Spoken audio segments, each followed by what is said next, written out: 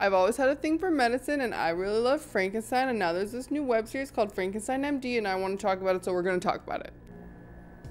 Hi, my name is Emily and this is Blink Pop Chefs.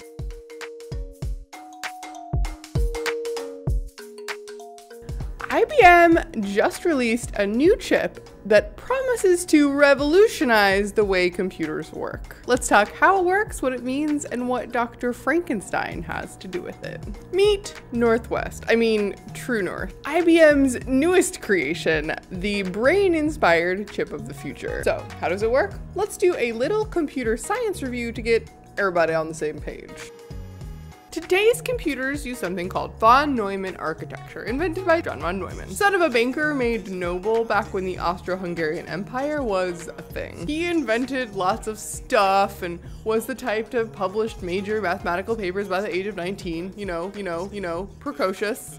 He's fun, look him up. His architecture let computers do stuff by sending data back and forth between storage and processing. This, by the way, works fantastically well for doing calculations. Store! Process. This is why software is written as a set of linear instructions to be followed precisely in one order. Get it mixed up and suddenly all that code is meaningless. It works great, but this constant back and forth between memory and processing causes traffic jams in the data, which limits the speed of the entire process. Store! Process. So far, our solution to this clog has been a more roads, higher speed limits kind of thing. I mean, more transistors and higher clock speeds can never go wrong, right? And you've heard of Moore's Law. We became experts at packing more and more transistors into a smaller and smaller space. Unfortunately, just because there are more of them doesn't mean they use less energy. So packing more and more of them in eventually means you start to burn out the chips. And that's where we've come to as Moore's Law has begun to plateau.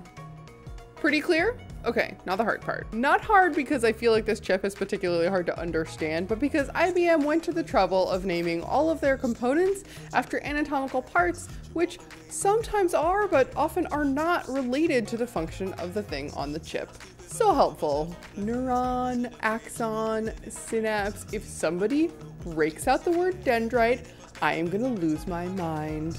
This new chip has 5.4 billion transistors squashed into 256 processors, each of which the marketing department has helpfully decided to call neurons for obvious reasons. But there's no linear interaction between processors. They're laid out in an array of rows and columns, all of which process in parallel and are connected to the totally misnamed synapses, which is where the memory is stored.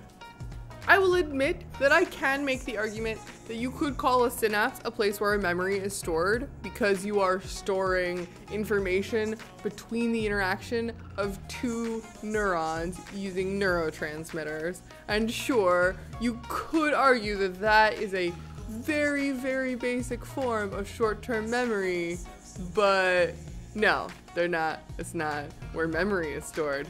Processors and synapses are connected by an axon, which acts as a gate, either allowing or hindering power and information to run through the synapse into the processor. Once the neuron processor figures out its tiny bit of the problem and thus meets its threshold potential, it spikes, spitting out its information into the synapse and resetting itself. Now do that with all 256 processors simultaneously, all inter-affecting each other's outcomes and actions, a process, by the way, IBM calls event-driven. You kind of get a sense of this cool new thing. If you're terribly confused, don't worry. Lots of tech journalists are too. So here's your metaphor. Think of all those so-called neurons as cores in your current central processing unit. Not up here, I mean in your laptop. Cores are processing units that run in parallel. Process. There's been some hemming and hawing about how one would even program for these systems, but it's not as though there's no historical precedent.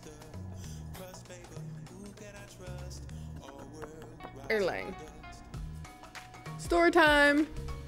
Erlang was designed from the bottom up to program concurrent, distributed, fault-tolerant, scalable, soft real-time systems. Soft real-time systems are things like telephone networks, where rapid response times are important, but it's not a disaster if the odd timing deadline is missed. It's immutable state, stupid. And sure, there will need to be improvements. For example, Erlang does not allow for inter-process communication and tinkering. But this kind of inter-process scoodly pooping Scootily pooping. God damn, that's a hard word to say.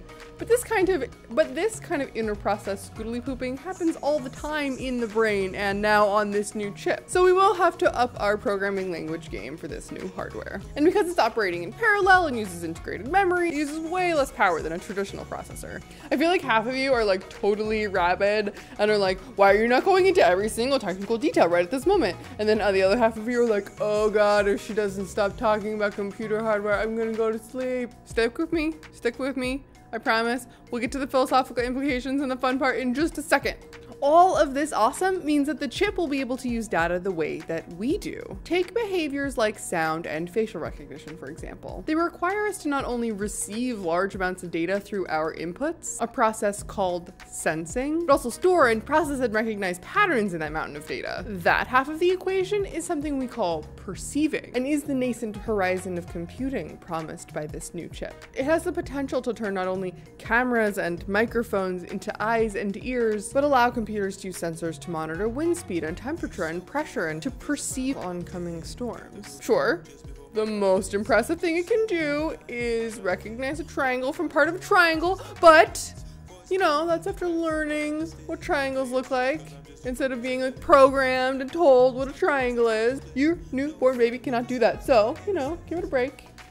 Baby. But what your human baby does have is a fully functional human brain. 100 billion neurons connected by 100 trillion synapses running, and this is my favorite part, on just 20 watts of power. 20 watts. By comparison, IBM invented a power-hungry quarter of a mouse brain, but that quarter of a mouse brain is growing. IBM even says that its chips communicate via an inter-chip system with, quote, scalability like the cortex, enabling creation of scalable neuromorphic systems. Seamless scalability is just fancy press release talk for bigger is not harder, which is good news because we, like Dr. Frankenstein, like to go big. We will not stop at human size. We won't stop at the arbitrary biological limit achieved by evolution. We can do better than that. The doctor didn't simply dig up one dead body, complete in every way but for a beating heart, and juice it back to life.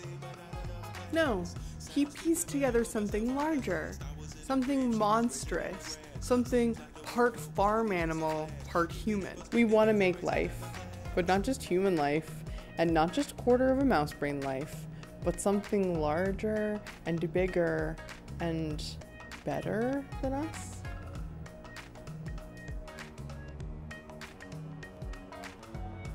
Dr. Frankenstein wanted to pioneer a new way, explore unknown parts, and unfold to the world the deepest mysteries of creation. Because don't we all just want to flip a giant switch and yell, "It's alive!" I know, that never happened in the book, but the fact that flipping a giant switch and shouting "it's alive" has become basically culturally synonymous with Frankenstein, doesn't that like tell you something? I mean, that is our scientific imagination. In stories, things happen suddenly. You get the end results of your experiments all at once. You get to live the moment it comes alive on a jolt of electricity. But that only happens in stories. And maybe it's better that way. To quote Mary Shelley, "There is nothing so painful to the human mind as the great and sudden change. We crave our creations to come alive, and likely they will." IBM's chip is yet another step on that road. But we have to learn how to maintain both vigilance and deserved celebration in the face of the constant drip, drip, drip, drip, drip of steady progress, so that one day we don't awaken next to this larger than life thing and run from our creation in horror. I mean, we all know that's where everything went wrong. From quarter of a mouse brain to superhuman, you can find me at Emily Eifler, and as always, thank you for watching, and get curious. Is the show really over? Are you recording? Is audio recording? Everything is recording. Okay. Everything is recording except I lost my script. Where did I just has it. Script. Just 1 second.